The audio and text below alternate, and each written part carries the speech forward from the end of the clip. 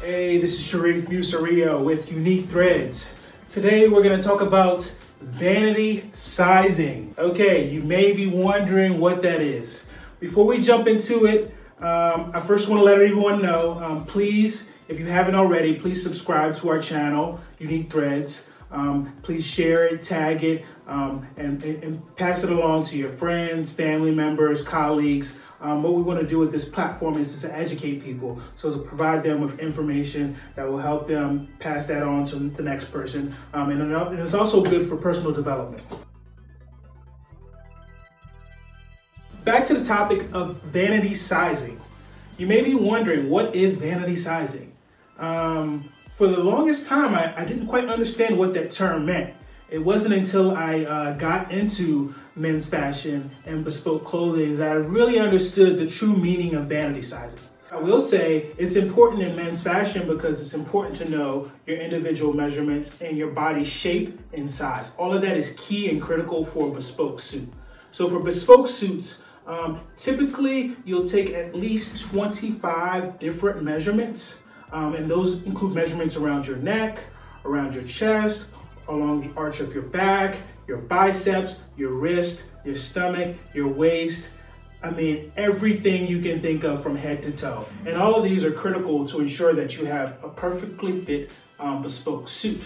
So back to the subject of vanity size. Assigning a smaller size to an article of clothing then is really the case. So that 32 pants waist that I grabbed off the rack is not actually my true waist size. My true waist size is a 35.5. And for example, pant length. The pant length that I grabbed off the rack, that's a 33. Well, my true pant length is actually a 35. So there you have it. Spoiler alert. You've been lied to this entire time, your whole life.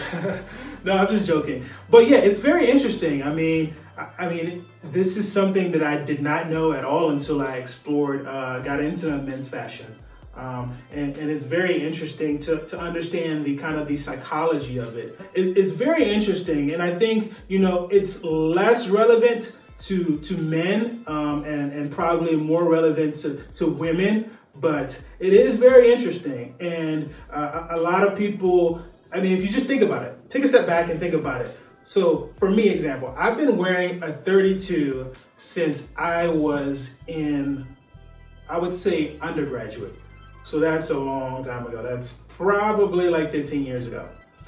And I've been wearing a 32 this entire time. So the odds that over the last 15 years, my waist size has not changed at all, very, very, very slim. So what studies have shown as well is the 32 that I wore in undergraduate is probably not the same 32 that I'm wearing now. So brands and companies will even change a 32 15 years ago is not the same 32 in 2020. So that's very interesting. It's very interesting to learn about the psychology and how brands take into account size and measurements. So there's this whole world of vanity sizing, which is very interesting to me. It's always a subject of conversation when I do my personal fittings. Like I said, I'll have clients come in and they'll take a look. So I have clients come in and I'll measure them. I'll do all of their measurements. And it's always when I get to that waist measurement, you'll see the question, what is my waist size? And typically what I tell my clients is your true waist size is usually 2 to 3 inches bigger than your actual, you know, the waist size from a pant that you might get from Banana Republic or The Gap.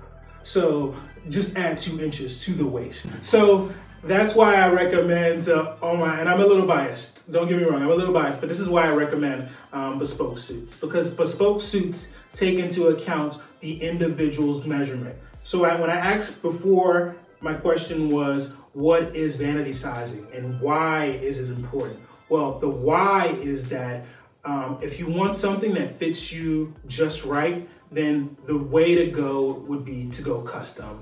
And bespoke suits on a spectrum of fitted from least fitted to most fitted.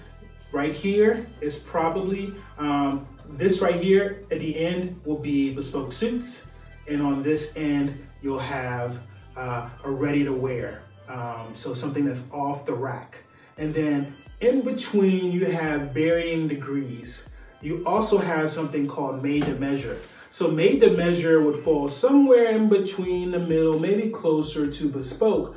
But made to measure essentially is you have a suit that's been produced, manufactured, and what you do is you alter the suit. So you alter the suit so that the suit fits you perfectly. The alterations could be very, very simple, like lengthening the sleeve on your jacket. Or it could be taking in your jacket so that you can see more of the contour.